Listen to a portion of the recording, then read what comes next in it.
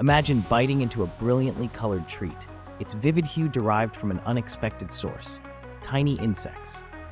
Across centuries, cultures in Latin America and beyond have harnessed the power of the cochineal, a small-scale insect native to cactus pads. When dried and crushed, cochineal insects yield carminic acid, a potent red dye known as carmine. This natural colorant has been used to tint everything from textiles to some of the most stunning foods and drinks. Its popularity surged in the 16th century when Spanish explorers introduced it to Europe, where it was prized not only for its bold color, but also its unique ability to enhance flavors, lending subtle, earthy notes to confections and beverages.